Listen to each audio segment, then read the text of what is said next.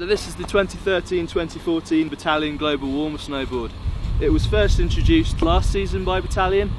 and the reason they've called it the Global Warmer is because whereas a lot of other snowboard brands might develop boards that are environmentally friendly, Bataleon have kind of accepted the fact that snowboarding isn't necessarily the greenest sport out there, and what they've done is just taken all the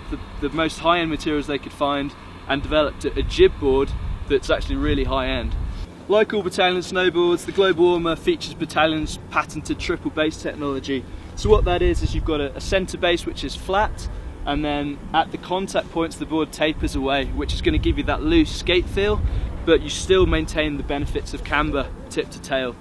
So you've got a nice responsive poppy ride. The centre base on the Global Warmer, being a park and jib focused model, is slightly wider than some of Bataleon's more freeride orientated boards, and that's just going to help you lock into those presses and lock into those rails and give you a bit more stability. Bataleon have introduced hardwood reinforcements underneath the inserts to give you a bit more strength, and they've also put in carbon stringers on the outside of the bindings, which increases your torsional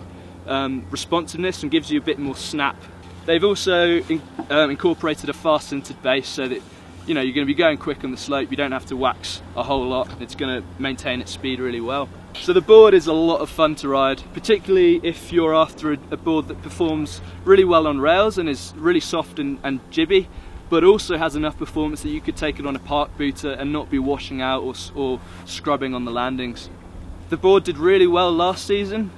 being its first year, and this year a lot of the Bataleon team riders are actually choosing this board as their all-round sort of freestyle machine,